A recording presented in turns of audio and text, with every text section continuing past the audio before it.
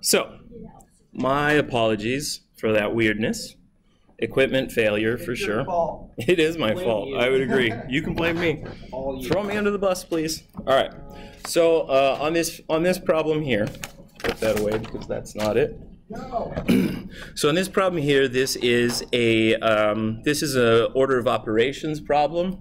Remember, on order of operations problems, we start inside the innermost parentheses. Right? We have two sets of parentheses. One is the square brackets, and then we have the inner parentheses, which is the rounded brackets. So I'm going to handle what's in there first.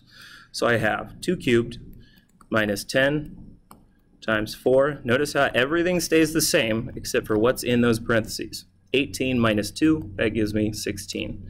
If you want to stay absolutely safe on these problems, you'll just do these little micro steps for each line of your problem. It's when you do multiple things on a single line is when you get in trouble. All right, so I have negative 10 still on the outside, and now I'm going to handle things on the next innermost parentheses, these guys here. So I have, whoops, that looks a little weird. So I have 10 times 4 minus 3 times 16. What is that? I need my calculator again. 48? 48. Okay, so I have 2 cubed minus 10 times 4 minus 48. Now we have to do the subtraction inside this parentheses. We did the multiplication first. Now we're moving to the subtraction. So we have 2 cubed minus 10 times 4 minus 48 is a negative 44. Okay, on this last line, I'm going to go ahead and complete this 2 cubed because why not? I have 8 out in front. And I have negative 10 times negative 44. That gives me a positive 440. And so this is 448. All right, so remember, start on the innermost parentheses and work your way out. Okay, here's one where we solve for x. So remember, on this one, when we have a situation where we're going to use the addition and the multiplication principle, we use the addition principle until it's time to use the multiplication principle. So we're going to use the addition principle to isolate this 2x. So I'm going to subtract the constant from both sides. So minus 5, minus 5. These guys go away, and I have 2x equals a negative 1. Now I just divide both sides by 2. That cancels my coefficient of 2 out in front of the x, and I get x equals a negative 1/2. Okay, so that is simple solve for x. Here's a great one. So, it's very likely that on the exam I'm going to give you something like this, that if you just try and slug through it, it's going to be kind of confusing and weird. But if you just realize that all the denominators are 3, you can clear them all by just multiplying through by 3, right? So if I multiply everything by 3 here, and this is just the easy version of multiplying through by a common denominator, right? If I multiply by 3 into everything, if I multiply into this first term, the 3's cancel, and I have 3x minus the opposite of 5x. When I distribute the 3 into the 1/3, right, the 3 and the 1/3 cancel, and so this gives me a plus 1. When I multiply the 3 into the negative 1/3 on the right side, the 3's cancel, and I just have negative 1. Louis? Yeah. When you do that, you don't do anything to the numbers above the line? No. Just the bottom? No, yeah, and here's why. Because when I multiply a 3 into, say, this first fraction, I say 3 times, put big parentheses around it, 3x minus the opposite of 5x, right? This is all just over 3. 3 over 3 is equal to 1, so we cancel a 1, right? And so nothing else cancels. The only thing we canceled was what it had a matching factor with on the bottom. And so in this case, nothing at all happens to the top numbers. In the cases when we have, like, if there were a 6 for one of these denominators and we had to find a common denominator, you might have something left over as a coefficient of one of the numerators, but that's about it. So yeah, when you see a problem with a bunch of fractions, immediately you should think, how can I clear that? Thank you. Yeah. Okay.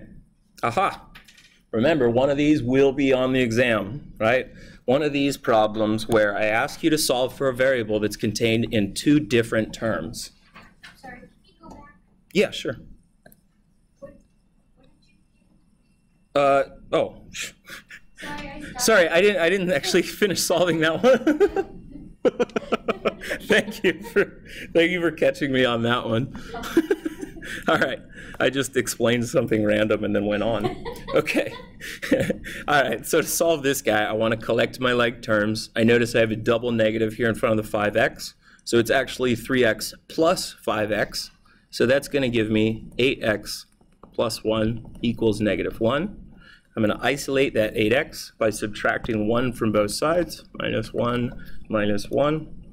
Those will cancel, and I'll have 8x equals negative 2. I go ahead and divide both sides by my coefficient of x, and that leaves me with x equals negative 2/8, which when I simplify it, it gives me x equals negative 1/4. Yeah. Okay. So, once again, this one's going to be on the exam. Remember, we have the variable in question in two different terms. So the strategy for this is to collect those two terms or multiple terms. It doesn't matter how many there are. Collect them on one side, factor out the term in question, and then divide. So here's how this is going to work. So I notice that the c does not contain a y. I'm supposed to solve for a y, like it says in the instructions. So I'm going to subtract c from both sides, minus c minus c. So I have x minus c equals ay plus by. This is where the magic happens. So now I have my variable in each term on one side. So now I factor that out. So I have x minus c equals, factored out, y times a plus b. Remember, factoring out is just the opposite of distribution. Yeah, and so if you can see that you distribute this y back into the ab and you get the same thing, you factored correctly. Okay, so now here's the part that sometimes is a little bit of a leap, but just be confident and go through with it. So the coefficient of the y is the entire sum a plus b. Since we're solving for y, we're going to divide by that entire sum at once. So I say divide by the sum a plus b on both sides. A plus b, right? The a plus b is just a number, so I'm canceling the 1 on this side. And I'm just going to flip this around. So I have y equals x minus c over a plus b. Ugly a. A plus b. Okay? Any questions on that one? Yes. What's up, Gabe? So do you have to minus the c first, or could you just distribute the y first? So Then minus the c? you could factor out the y first. That would be totally acceptable to have the minus c over here and then factor the y out. But after you factor the y out, then you have to subtract the c anyway. Yeah. So whether you do it before the factorization or after, it doesn't really matter as long as you do it before the division. Yeah. I just usually say do it first just because it's easier to keep the steps in line if you do it that way. Oh, sorry. Would you keep the parentheses in the answer over a plus b? That's an awesome question. It's not really needed. Yeah, and you're probably asking that because like sometimes I keep the parentheses on here and sometimes I drop them. I do that sometimes at random. Unfortunately, that's a bad thing, right? You can see I kept the parentheses over here, but then I dropped them over here. I did that at random, so sorry about that. But in the end, it doesn't matter. Yeah, the parentheses are just something to help me keep it straight. Okay.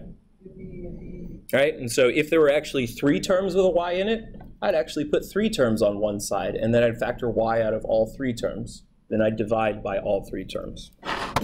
Okay. Number 6. Solve the inequality. Place your answer in graph form set builder notation, and interval notation. Okay, so this is a great example because I'm going to have to divide by the coefficient -5 to solve for my x. What happens when I divide by a negative in an inequality? The sign flip. Yeah, so I'm going to draw my little arrow. I'm going to flip my little sign before I forget to. I'm going to cancel that. So I have x is greater than -25 over -5, which is +5. All right, now I'm going to graph this. Draw my number line. Oh, right. Label 0. Label the point in question, which is 5. What kind of dot should I put on this? It's going to be an open one. Open dot, boom. Open dot, and my arrow, since x is greater than 5, they're talking about all x greater than 5, so my arrow goes to +infinity. Why can't it be a round bracket? It can. It absolutely can. Yeah, they're equivalent. So the only thing it can't be is a closed dot or a square bracket. Well, those are two wrong answers anyway. Okay, so now if I want to denote this in set builder notation, or I'll do interval notation next because it's easier to see what I'm doing. So interval notation, remember, it's just the leftmost endpoint and the rightmost endpoint. The leftmost endpoint of this interval is clearly right here. So the number 5, I put a round bracket, right, because it's greater than but not equal to, comma, +infinity. And it gets closed off with a round bracket again, because infinity never has a square bracket. All right, the last form, set builder notation, the goofy one. I have curly brackets. X is the variable in question, such that x is greater than 5.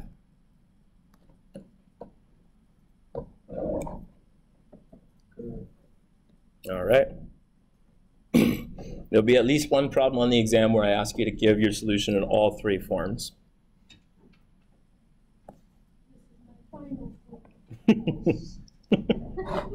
All right, so now we have an inequality where we're going to be using both the addition and the multiplication principle. So I just go about solving this like a normal equation, except for if I multiply or divide by a negative, I make sure to swap that sign. So I'm going to collect all my variables on the left, all my constants on the right. Take this variable 3x and move it over to the left side by subtracting it from both sides. Okay, and so that gives me a 10 minus 4x greater than or equal to -5. So I subtracted 3x from both sides. Okay, yeah, there's a little 10 out here in front.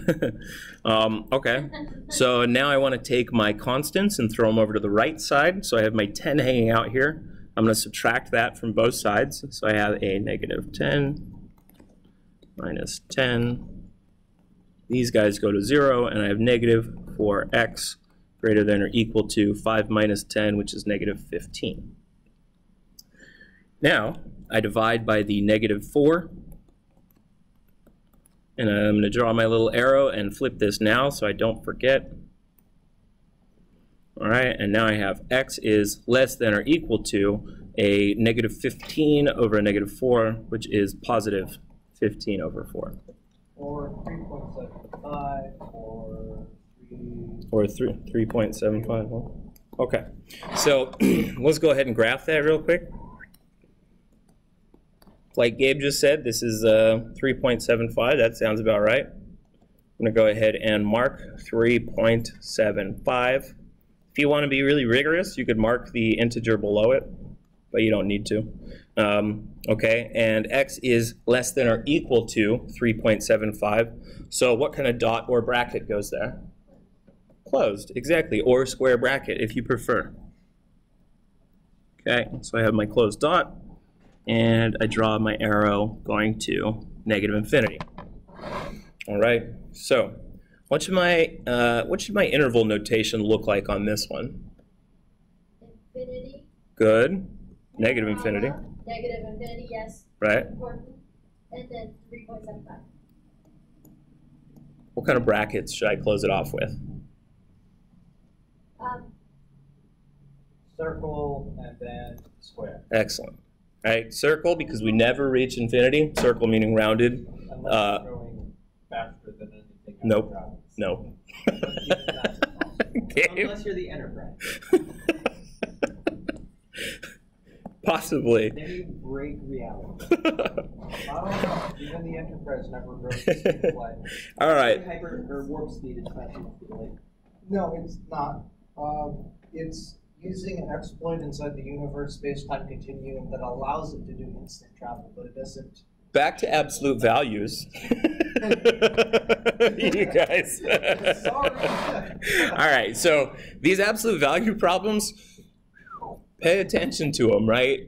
Man, it is tragic when I give you guys an absolute value problem and you write the wrong answer, because it's really tough to give you partial credit when there's no work, right? And so when I say, what's the absolute value of -3, and you write -3, it's tough for me to give you like 4 out of 10 points for that. So just pay attention to what the absolute value problems are, okay? Don't rush through these. So this one, it's really a pretty simple one, right? We just remember absolute value is the positive version of whatever number that is. So the absolute value of -3 is just 3. If I have a negative sign out front, this means it's -3, plus the absolute value of +3, which is +3. So this is equal to 0. I know, it seems ridiculous, but just be careful. I'm telling you, it's tragic when you get those ones wrong. Okay, the average problem, this is actually pretty similar to the one we did yesterday. Okay, Ted has set a personal goal this semester to never let his grades drop below an 80% average at any time during the semester. Ted is taking 5 classes in which he has so far calculated the following 4 scores. Blah. What score must Ted have in his final class to maintain at least an 80% average? Okay, so what we're saying, right? We're saying Ted wants to have a certain average, a certain grade in his final class to maintain an 80% average. So we want Ted's average, right? We want that to be at least, so greater than or equal to 80%. So Ted's average is all of his previous scores added up. So we have 55 plus 92 plus 75 plus 75. And the last one is just plus x, because we don't know what that score is yet. On the bottom, we put a line over under all those, and on the bottom, we put the number of terms on top of that line. 1, 2, 3, 4, 5. All right, and then we write that as greater than or equal to 80. Okay, so now on this step, we want to go ahead and add up all those terms on the top. Thank you. Awesome. So that gives us 297 plus x over 5 greater than or equal to 80. All right, so at this point, you may be tempted to start doing some addition and subtraction stuff, but wait, you have a fraction here, which means you can just multiply through by something to cancel it. What are we going to multiply both sides of this by? I think I heard multiple 5s there. Good. So multiply both sides of this by 5. This cancels, and I have 297 plus x is greater than or equal to 80 times 5, which is 400. All right, so now I want to isolate that x. I'm going to subtract 297 from both sides. And that gives me x is greater than or equal to 103. All right, now, what did it tell us? Okay, it didn't tell us that we needed our answer in any specific form. This is a word problem. So x needed to be greater than 103. So we go back to this word problem, and Ted wanted his final to be at least an 80% average. So our answer to this one is that unless there's some heavy extra credit available, it's too late.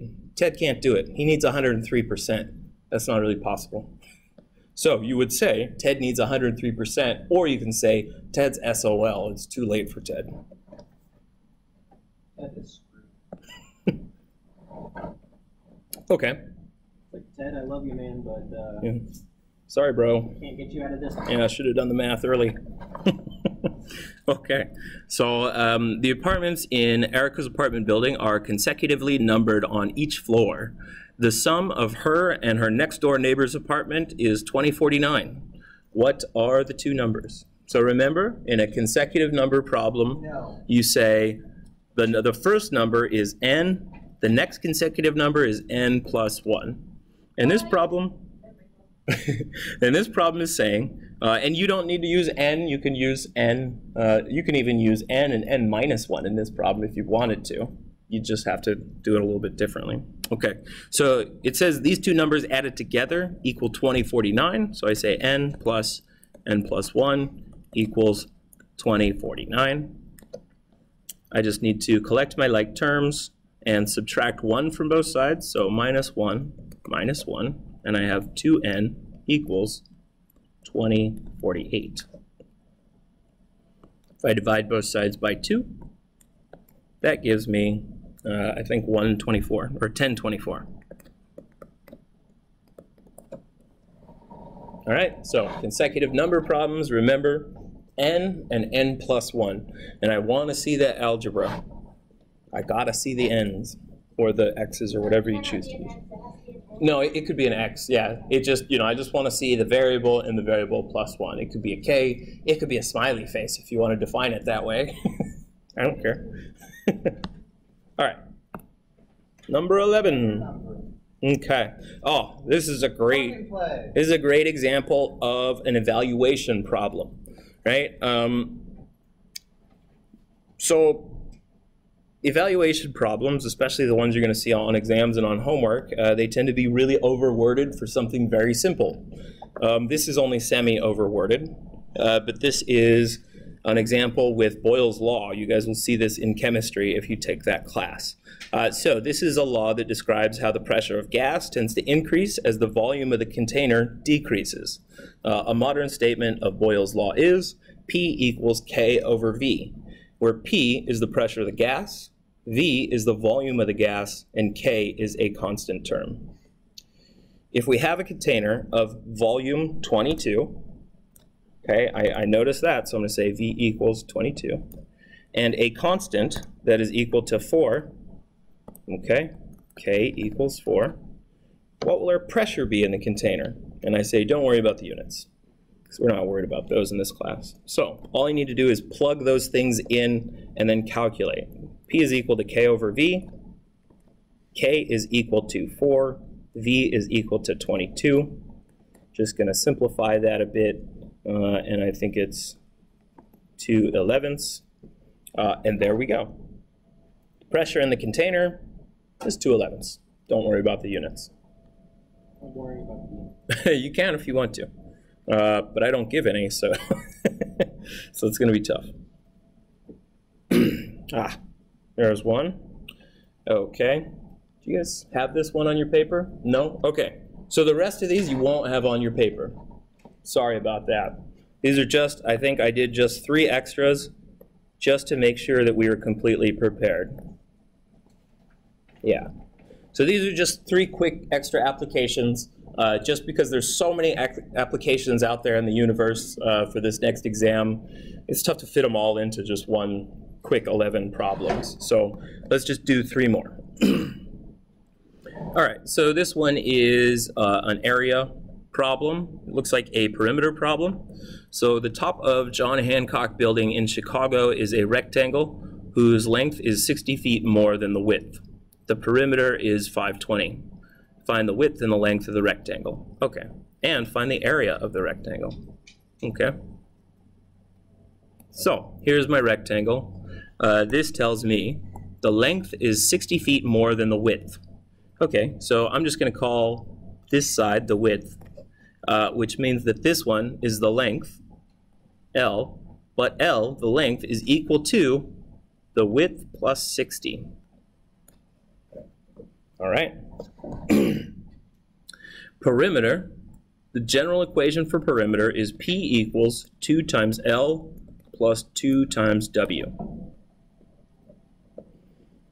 So now that we know L and we have a variable for W, we're just going to plug them in here. And we know P too. So P is equal to 520. 2L we know that L in terms of W is W plus 60, so I write 2 times W plus 60 plus the 2W just stays. Now if you reach this step and you notice you still have, more than one variable in here, then something went wrong and you want to go back, right? If you reach this step and you have an L somewhere in the problem, something went wrong, go back. At this step, we should only have one type of variable. So now we just go through and solve for that variable. So I'm going to go ahead and I have 520 on the left that just stays the same. My 2 distributes, so I can simplify. That gives me 2W plus 120 plus 2W.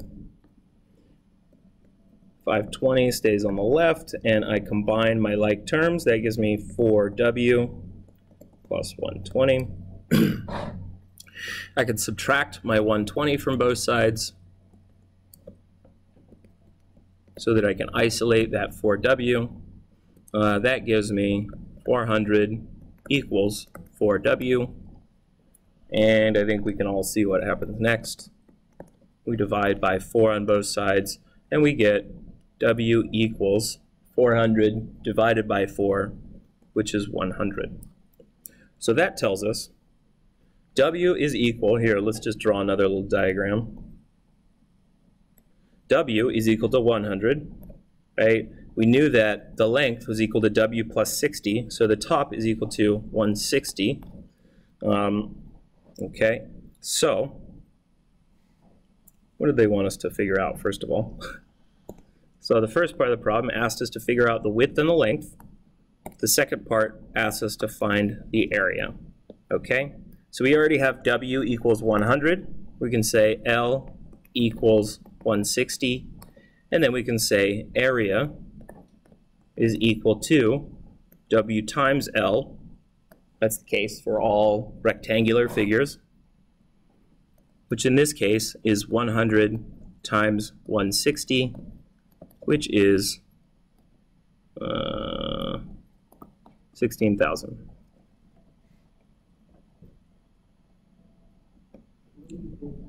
I did. Any questions about that one? Yeah.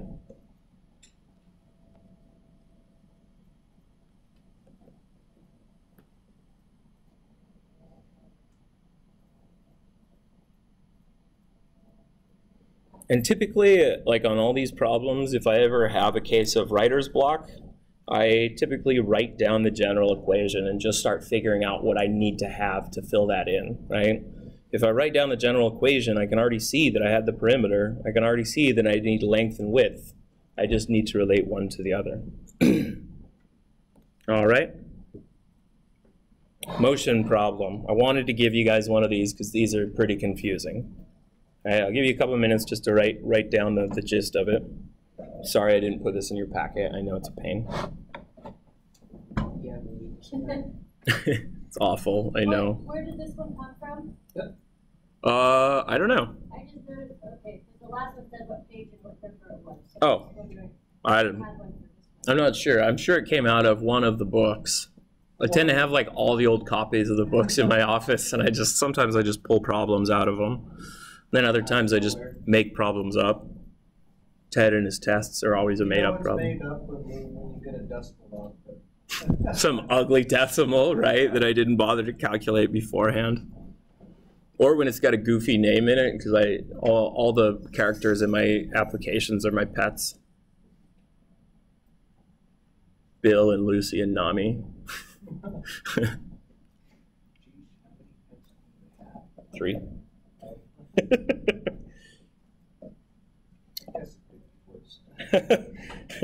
Don't say that. Don't get worse for that. No, I told my wife she's not allowed to get any more pets for now. Okay. So we have this guy. His name is Gaston. He paddled for 3 hours upstream and then for 2 hours downstream. His speed upstream was 10 miles per hour slower than his speed downstream. He traveled a total of 30 miles. How fast did he travel downstream? So the indicator that this is one of these two-leg problems equals total distance is that it tells us, right, we have two clear legs to the problem, upstream and downstream, where he's traveling at a different speed, and it only gives us one total for the number of miles. That's an indicator that it's a problem where you want to add up the two legs individually. So our problem is going to look like this. Leg 1 plus, and actually I shouldn't even say leg 1, I should say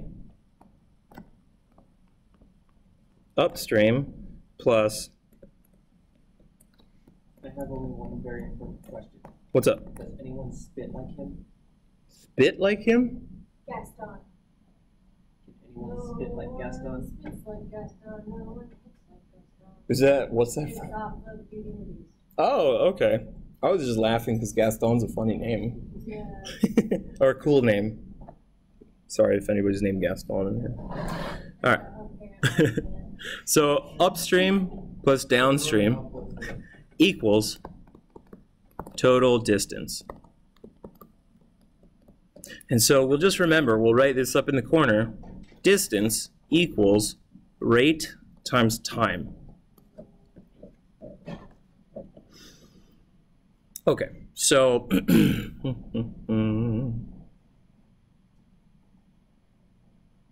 so the variable in this problem is going to be the rate, right? And that's because right in this last one they say, how fast did he travel downstream? We don't know that. So we're going to say, let speed downstream equal x.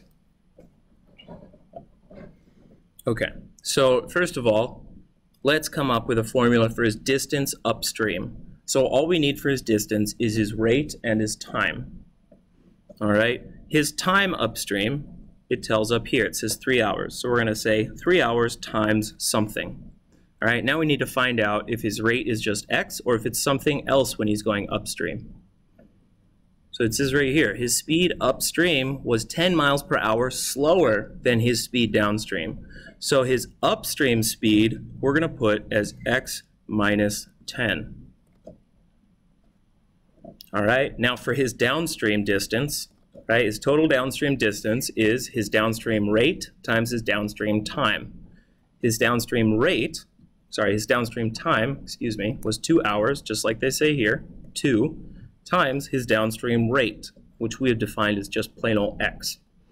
That should be equal to his total distance, which they've said is 30. Everybody soak that setup in a little bit. It's a little bit of a strange one, right? So remember, this right here is only explaining his entire distance on leg 1. This is his time, this is his rate. This one here, this is only explaining his distance on leg 2. Right? This is his time, this is his rate. And so with those two distances put together, we get the total distance. Okay? So, to solve for this guy, we take it just like usual. We want to free our variables up, collect like terms. To do that, I'm going to go ahead and distribute this 3. So I have 3x to start out with, minus 30. That is plus the 2x, and that is equal to 30. Collect my like terms. That gives me 5x minus 30 equals 30. I am going to add 30 to both sides so I can isolate my 5x. That gives me 5x equals 60. Divide both sides by 5. And that gives me x equals 60 over 5. So x is equal to 12.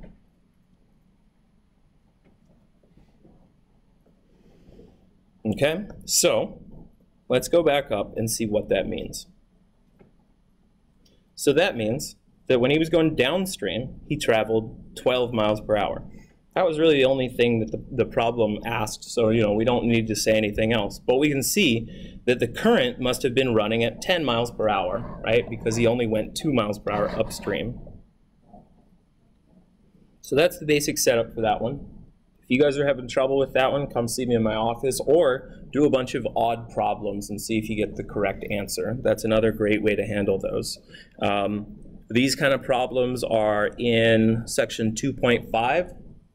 So, you know, personally, on this first exam, people have the most problems with the applications. So I would suggest really focusing in on chapters 2.5 and a little bit on 2.7, but 2.5 is going to be where most of the applications come from.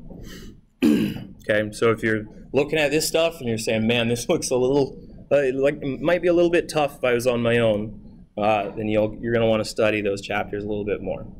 Okay, last one. So we have this lady named Sarah. She has an investment in JetBlue stock. It grew 28% to $448. How much did she originally invest? Okay, so this is a percentage change problem. So I'm going to say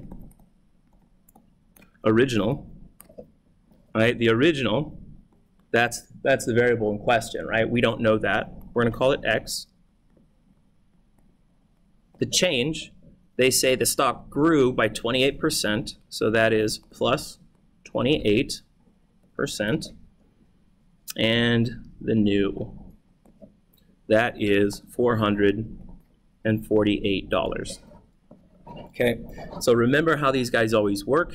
I know I've used variables in the past, but I'm just going to write out the words this time. So you're going to say your original plus your change times your original equals your new. That's always going to be the formula for percentage change problems. All right, so we're just going to fill in exactly what we have. Our original was the variable, so original equals X, plus the change times the original.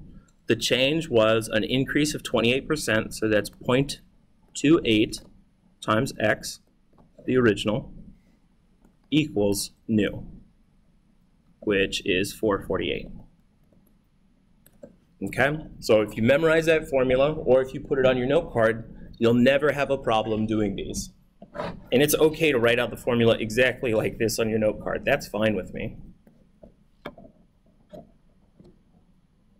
All right, so now we collect our like terms and solve.